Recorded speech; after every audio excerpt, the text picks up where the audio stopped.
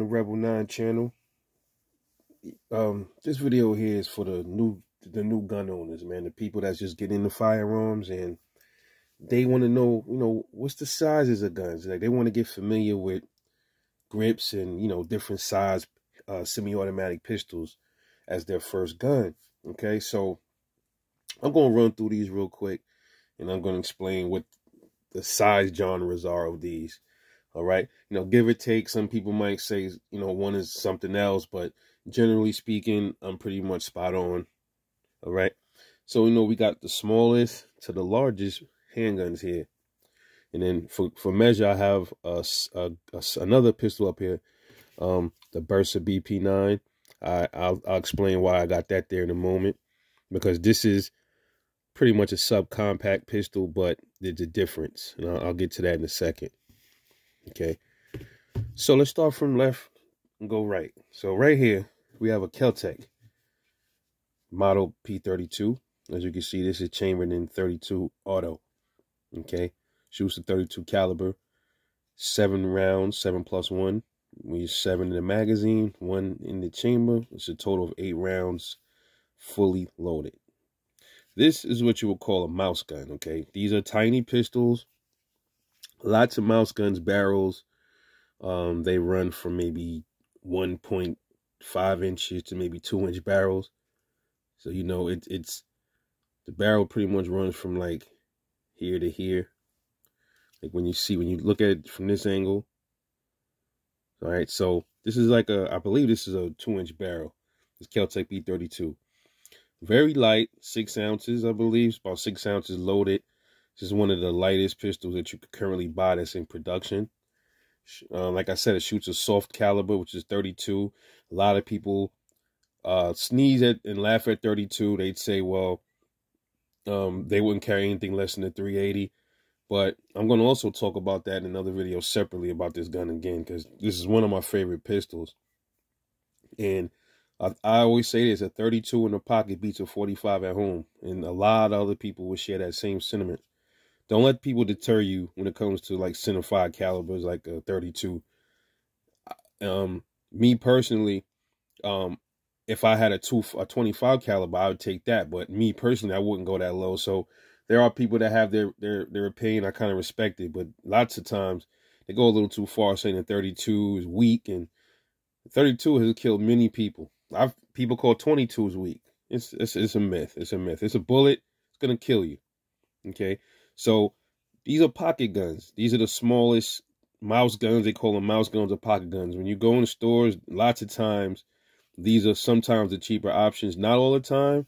Sometimes you can be a little expensive depending on the brand. This is Kel-Tec, which is an inexpensive brand. The thing is with mouse guns, when you shoot them in, they have these size guns typically come in 380 or 32. Sometimes you'll find them in 25, but they don't have many new 25 caliber pistols around anymore. So most of the time you're going to find this in 32 ACP or 380 for the most part. 380 is going to run the market when it comes to these tiny little pistols. It's going to be 380. It's going to be in control. It's going to really dominate the market. Okay. The problem is though, a lot of women, when they see guns this small, they automatically think they're so cute and tiny. They're so good and easy to fire. It doesn't scare them as much. But guns this small can be very snappy for women when especially if they never shot a pistol. But luckily, this is a 32, and in this gun, it shoots very soft, very smooth.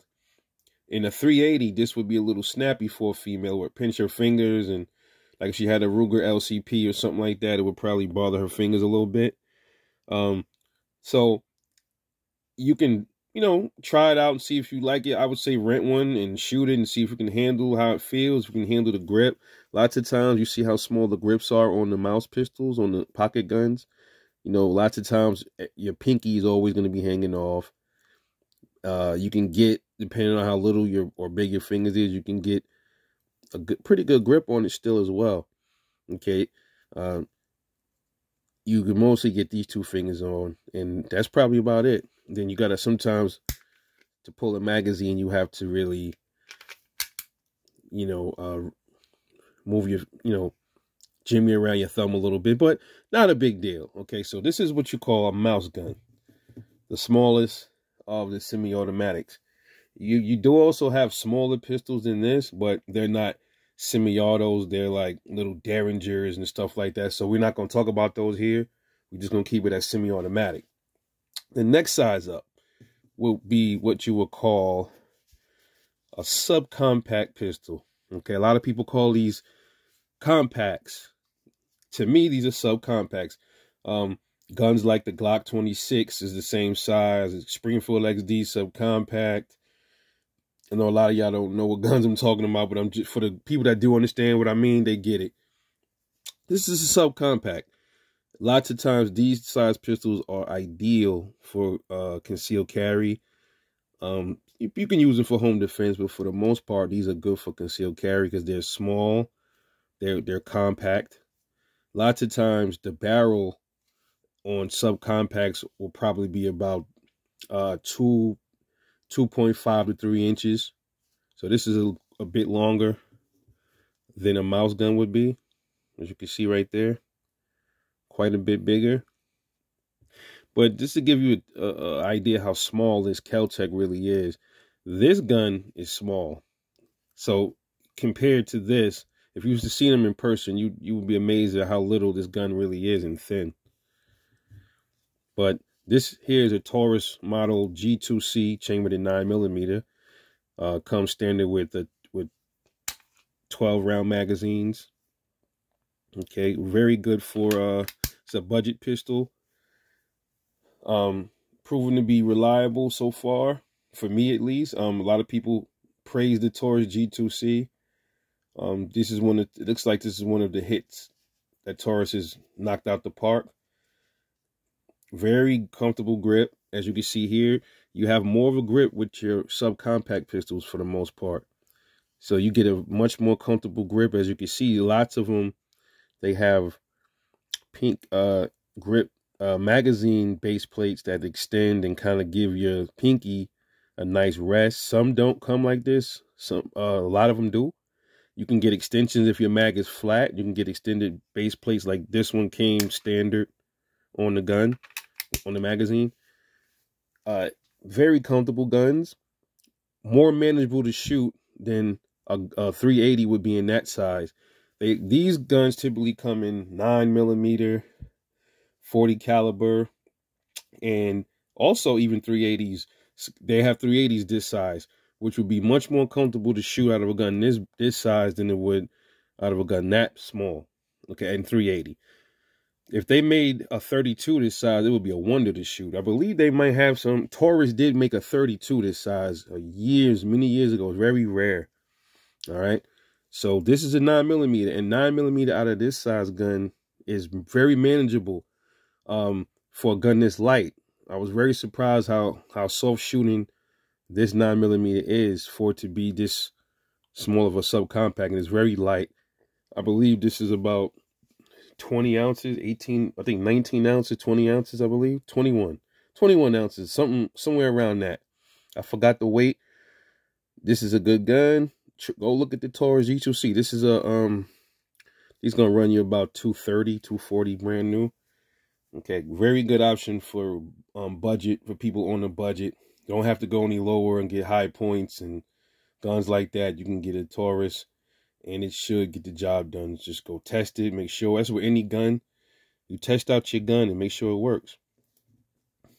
Also, when you start getting up into the subcompacts, you start to see different things change on your gun. You'll start to see it'll have this thing here called an accessory rail, where you can put optics on the bottom of your gun, lasers or flashlights, stuff like that.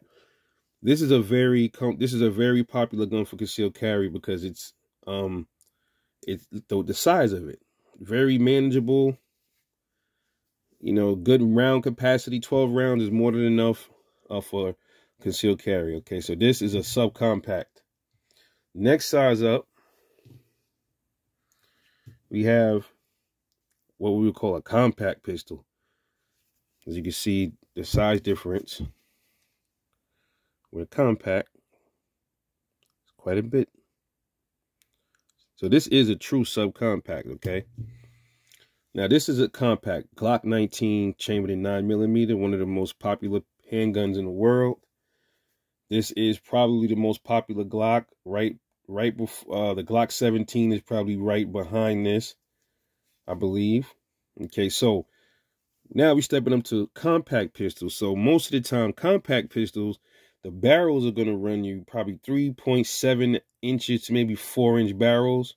Those are what I would consider compact pistols, okay? Not subcompact, compact. All right, and this Glock 19 here, standard, comes with 15-round magazines, and the gun is clear, by the way. But this is what I currently have for home defense. That will be changing soon. Stay tuned. But again, this gun is going to be much more manageable to handle to shoot than these two guns would be, because of the more increased weight, longer slide, which just makes it softer shooting than probably both of these. It depends, because I'll be honest, I think the Taurus G2C, I think this shoots it shoots more soft than this Glock 19 for some reason. It just does. And a lot of times when you get to guns of this size, lots of times the grips are more comfortable, and most of your hand is on the actual gun than on the magazine. Okay. You see how most of my hand is touching the frame, is not really on the mag as much. But then when you grab the subcompact, you see if I took the magazine out, see my finger? See the difference? Okay, so again, with the compact pistols, you also get accessory rails and things like that. And another thing you might get with the newer type style, both subcompact and compact, you might start to see slide cutouts here on a lot of newer modern pistols, which will be, the fad is now people are starting to add optics to their slides to compensate for not, being able to look through their sights. So they rather look through their optic. Sometimes the optic will co-witness, meaning you can see your sights and the optics at the same time if you choose. Lots of times it's not. So this is what we call a compact. People can also conceal carry these. These are great for home defense. People do conceal carry the Glock 19 and guns this size, as they like the magazine capacity.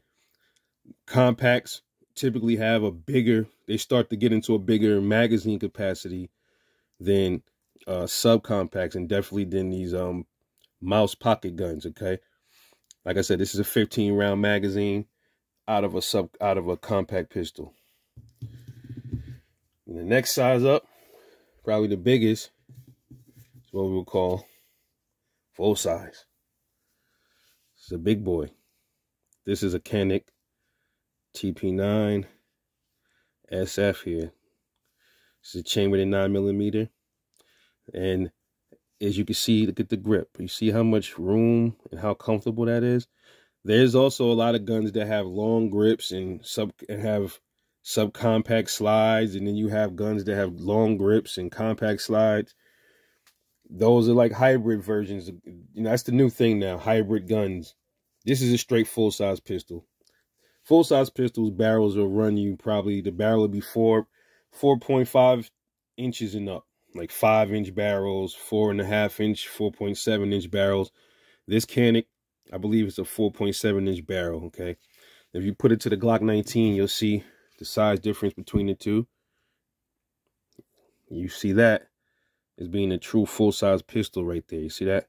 Next to a compact. And this is how a full-size looks next to a subcompact. Look at that. Big difference. Hell of a difference.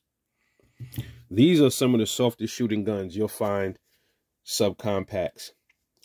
Full-size pistols.